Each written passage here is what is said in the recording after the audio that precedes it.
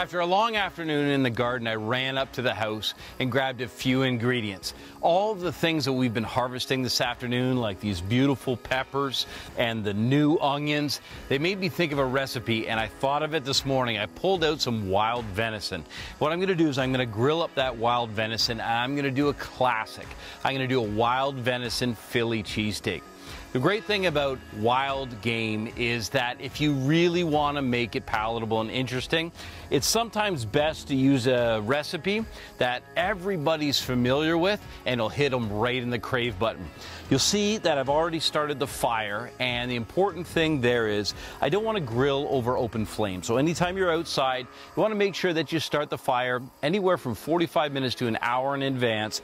Make sure that you get that nice white hot coals after the wood burns down, and then we'll be ready to season this beautiful venison and get it on that grill.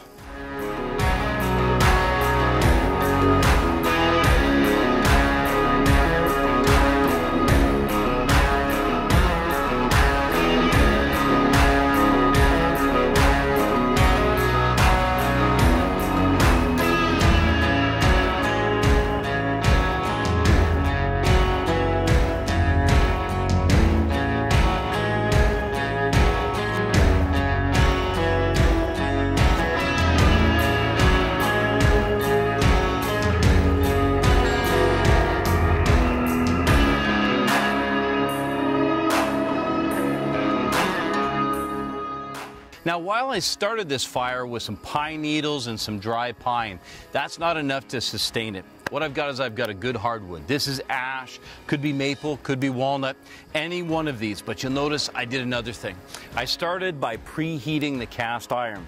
So I'm going to get the peppers and onions and garlic and everything into this pan. But I want to make sure that when I do start, that it's ripping hot so that it's ready to go. And now that I've got my venison seasoned, listen, I'm just going to do salt and pepper. I could use spices, but this is going to be so good. It's such a premium cut of venison. I want to taste it. I want it to be absolutely wild in flavor.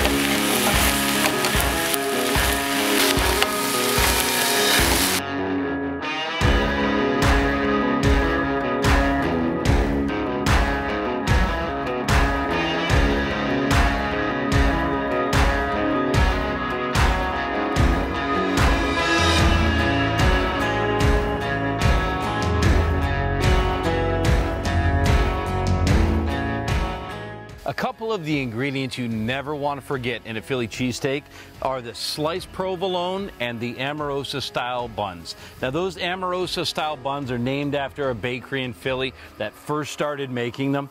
And when you slice them in half, that nice crusty bread is perfect for one thing: mopping up all of that flavor. Now, let's have a quick look at this. You can see that that venison is starting to crisp up. One of the things that you make a mistake with all the time, I used to do it all the time myself, is you want to have a look at what's going on underneath after you get that meat on the grill. When you flip this over, you want to make sure, number one, that it's got lots of charring on there. That charring and the flavor that comes from the ash burning is where you're going to get the intense flavor and the benefit from cooking outside. The other thing you want to do is when you make, the cats are going crazy. I think it was as soon as I pulled out the provolone, they wanted in. The other thing you want to make sure to do is to give the peppers and onions enough time to develop flavor as well. That sautéing is going to bring out all kinds of natural sweetness, and all of these flavors together are going to make the most incredible sandwich you've ever made outdoors.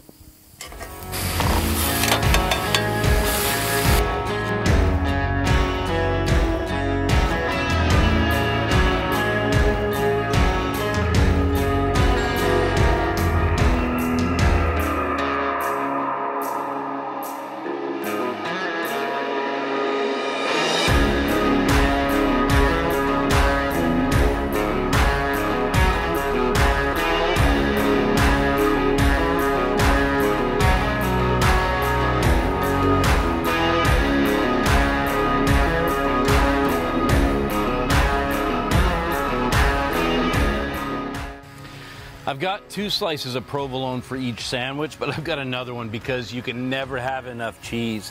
And the great thing about putting the cheese on when it's on the pan is the cheese acts like the glue. The other thing I love to do is just to take and tent that beautiful Amorosa roll over top. Any of the steam that's escaping right now is going to heat up that bun. And as soon as that cheese is melted, I'll take the spatula, tuck it underneath, and put it inside that bun to make it beautifully warm. So it's the perfect bite and gives that venison the perfect canvas to be able to be enjoyed outside.